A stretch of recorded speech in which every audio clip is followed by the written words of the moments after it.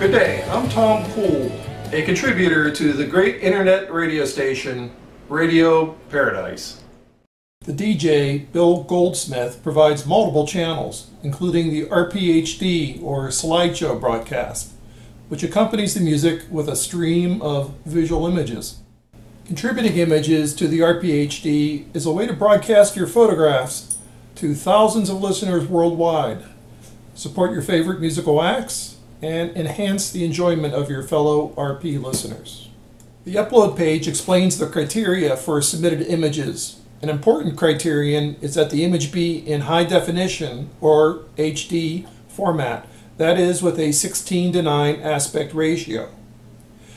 The ideal size, therefore, is 1920 pixels by 1080 pixels.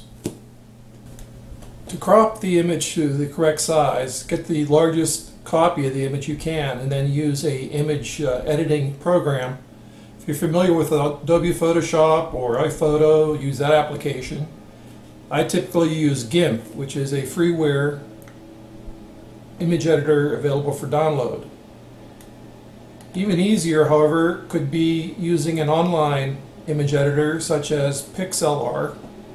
Go to pixlr.com, click the Pixlr editor icon, open image from computer, browse for your image, select it, and then open it. The magic sauce is this menu bar up here where it says constraint. Go up, choose aspect ratio, and then you want to have the 16:9 aspect ratio. And then come to the toolbar, click on the crop tool, choose your upper left hand corner, and then drag the crop tool across the image. The 16:9 aspect is automatically enforced. Once you got it where you want it, you go ahead and click your next tool, let's say the text tool for imaging.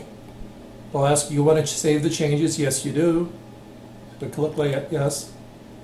Now the image is in 16:9. You have your text tool. Click on the lower right hand corner where the caption goes. Choosing the text tool. Put in your text. I'll put in tigers and then my URL.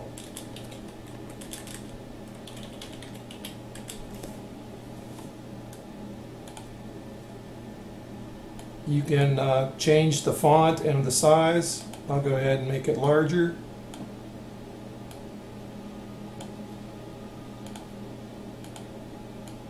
Drag it to good position. Give it 20 pixel space from the borders.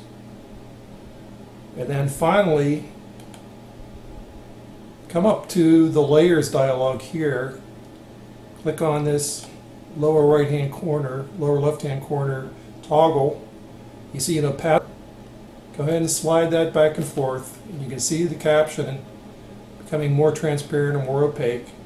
Choose a good degree of opacity that makes a good watermark so that the caption is easily legible but not too intrusive. When you're done, come up File, Save, and save your image.